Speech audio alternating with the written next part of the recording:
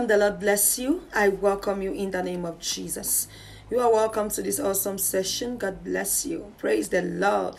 Hallelujah. My name is Awanja Iris. You're welcome to the atmosphere of possibilities. Thank you so much for joining this amazing family. God bless you. If you're new, I welcome you in the name of Jesus. If you're old, thank you for always coming back. Thank you for standing with me. And thank you for supporting this channel. God bless you. Praise the Lord. Hallelujah. She is guilty. Yeah, this friend of yours is very guilty right now as I speak. There are some people that God brought into your life and you tend to treat them right. You tend to see them as sisters, not as friends. There is someone right now listening to me. You have a friend in your life that you've been with this lady for quite a long period of time now. And this lady has become part of you. You see her more as a sister than a friend, and you have been doing everything possible to put a smile on the face of this lady, whereas this lady has been envious of you.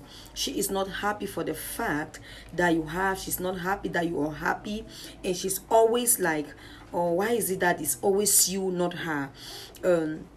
Because of the things you have been doing for her, and you choose not to look at this part because you have noticed that, but you decided not to pay attention to things like that. And she has been so guilty of the fact that you have been so nice to her in spite everything she has been doing. She has been jealous of you, and she has been envious of you, and sometimes she even go way far not to talk to you just because of the things that the Lord is blessing you with. One thing in life is do unto others what you want others to do unto you. But sometimes this is a golden rule. It doesn't work for everybody. You might be a good person and you invest in somebody.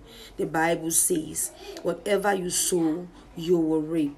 So sometimes you invest in some people and you tend not to reap where you have sown. So you reap your seed from another person. Rather, you might reap it somewhere else, not where you actually invested.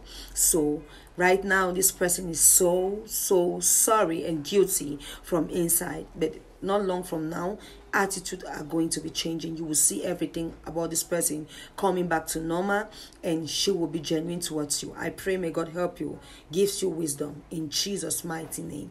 Amen. God bless you. I love you, and see you in our next session. Shalom.